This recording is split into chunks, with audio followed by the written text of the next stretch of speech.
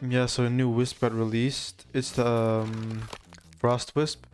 At the moment, its effects are pretty much unknown. The only thing that it does right now is just drop ice every few seconds and so. I think this has maybe a bit of potential because there's talents where if you stand on ice you get like certain buffs, I guess. I think there might be like some more stuff to it, but at the moment no one really knows.